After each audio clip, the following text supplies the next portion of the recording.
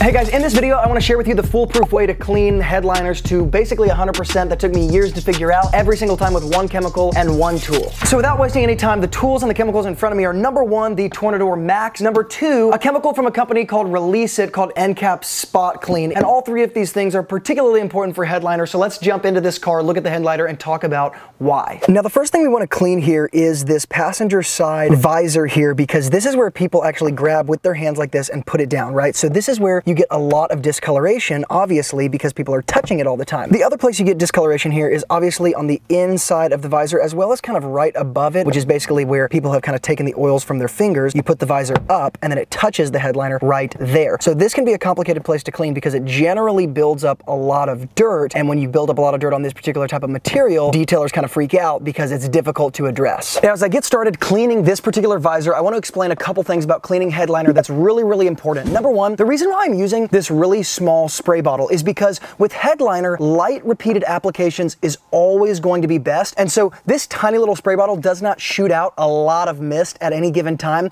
And when I have a larger spray bottle, like a 32-ounce standard size, I kind of have to try to control the spray trigger, and I just don't get as fine of a mist as I do with something like this. So when I spray this on the visor, just like this, on the front part first, I'm gonna spray across the entire front portion. I'm gonna let that sit and start to break it down. What's inside of here is called NCAP Spot Clean. The reason I like this for headliners is because when you're dealing with headliner, you are generally dealing with this phenomenon called wicking. For those of you who don't know what wicking is, the easiest way to explain it is wicking happens when you clean the surface of a stain on a piece of fabric like headliner that's generally difficult to clean, but there's a lot more under the surface. It's like an iceberg, a lot more under the surface, a little bit exposed. And as the cleaned area dries, what was under the surface that did not get clean, the rest of it underneath got kind of stirred up by the chemical, and it started to reach itself into the surface through something called capillary action. Before I went full-time as an entrepreneur in my business, I was actually a biochemistry major in college, so there's a much more scientific explanation to this. But basically, when you have liquid stir up a stain in something like fabric, it can actually start to reach up and kind of defy gravity in some ways and actually reach up and start to come to the surface. That's what wicking is, and when it dries, you see this ring effect. So I'm using NCAP Spot Clean because this is basically a tried and true headliner cleaner. It's really the only thing I would suggest for headliner cleaning. Now, it has been able to start to break down this area a little bit. So the first thing I'm going to do when I'm cleaning headliner is just dry out the area after it's had some time to work. So I'm not introducing a brush or anything like that, just taking my microfiber and I'm gonna start wiping with a dry area just like this. Now, the reality is this is probably enough for this particular type of headliner that I'm cleaning because it's not in terrible condition.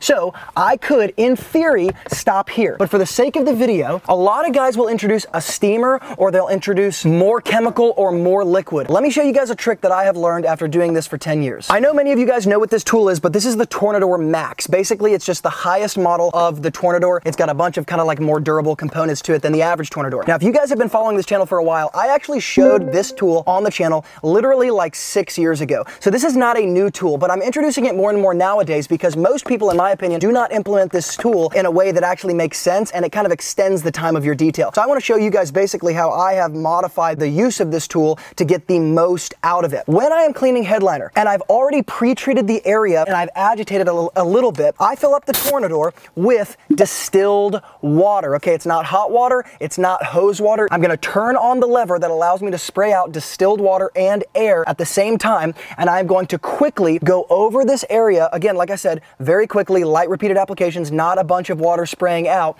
that I just did, just like this.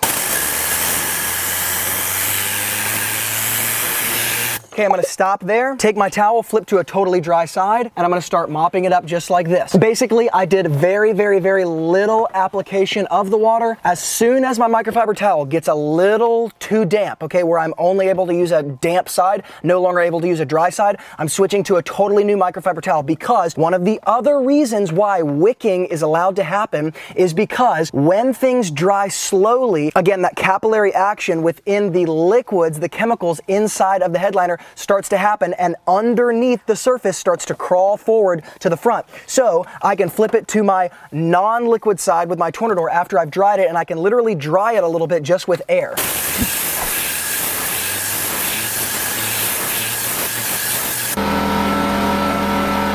Now I'm just gonna pan across the visor really quickly. You guys saw how fast that was, and you can see that discoloration that generally sits like right up here is gone. Now, on the inside, we still have this discoloration, and ultimately, we still have it here on kind of this bottom area of the visor. You got this little black spot right there, some clear like stained areas there. I'm about to do the exact same process to this area as well. So remember, all I'm gonna do, shake up my chemical, I'm gonna spray the stains specifically. I might hold my hand behind here so I don't get a bunch of overspray on the windshield. I'm gonna spray this underside area of the visor, because that tends to be what gets stained. Spray right here, all across. I can get it on the plastic, it's no big deal. Make sure this doesn't drip on me. And then I'm gonna spray this area here that is lined on the surface, and I'm gonna let that start to break it down. Again, this chemical is part of what is so key to this equation. As I let it sit, again, it doesn't take very long, I'm gonna start to agitate, just like this, particularly underneath here, where I know most of the discoloration is. Again, I'm gonna constantly flip to a dry side of my microfiber towel. Most people miss this in the beginning. I promise you, if you are using a damp side of your microfiber towel, get a new one. I'm gonna scrub this area. Then I'm gonna plug my Tornador in. Remember, I'm gonna go to just the distilled water coming out.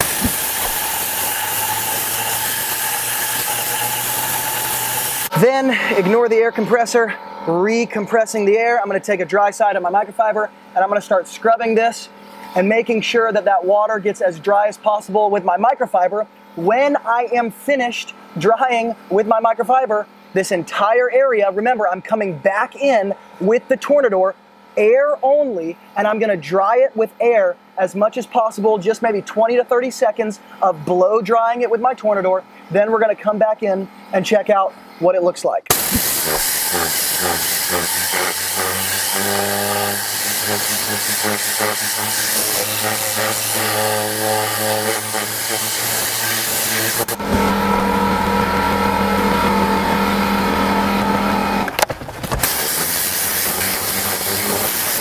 Now I'm going to scan across the visor here for the after result.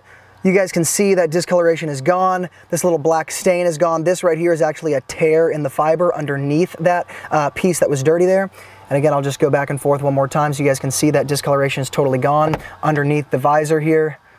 Totally restored. Now let's check out above here on the roof line. Right about here is where that kind of yellow-orange discoloration was. This was one single pass of the method that I just used, and you guys can see that's been restored as well. Now really quickly, I wanted to explain this wicking phenomenon a little bit more so that you guys understand. Let's pretend like this is regular carpet or regular headliner, whatever. The reason wicking happens is because you have this stain right here that you and I can see, and that's what we end up trying to clean. What most people don't realize is that when you're dealing with fabric that has a spongy interface underneath, is that when you get a stain, a certain percentage of this stain is going to seep into the spongy material underneath, and this is what you cannot see, okay? But this is still a part of the stain. Well, if you guys maybe took like a biology 101 class when you're in high school or college, one of the things you might have learned is that when you have liquids like this, in a small enough, let's just call it container, and you pour that liquid in, you get this capillary action, which essentially is just the forces between the water or the chemical or whatever the liquid is and the container itself that it's in. But when you put that liquid against something like a fabric like this, when it's inside, you get these adhesive properties. When those adhesive properties overcome the cohesive properties, you get this liquid that basically starts to reach its way up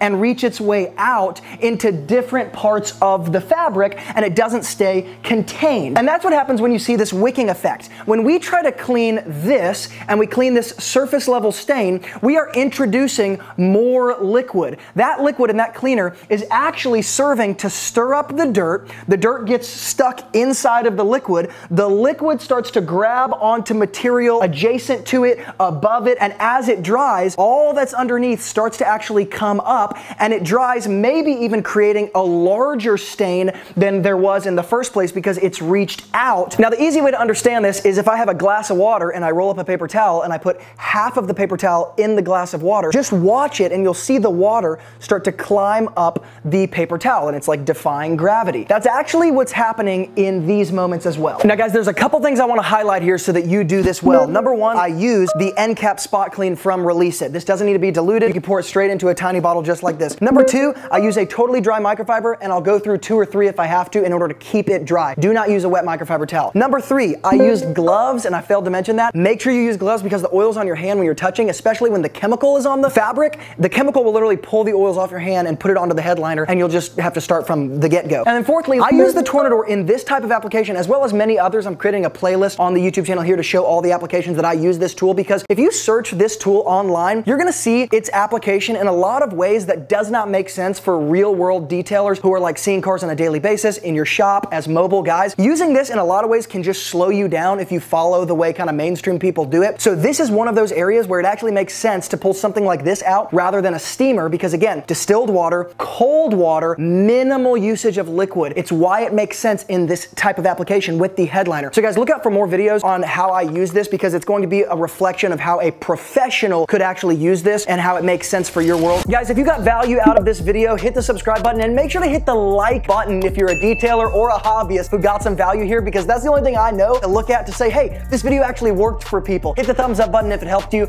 As always, the products and tools here are going to be linked up in the YouTube description box below. And from Luke here at Wilson Auto Detailing, keep working hard, and I'll see you guys in the next video.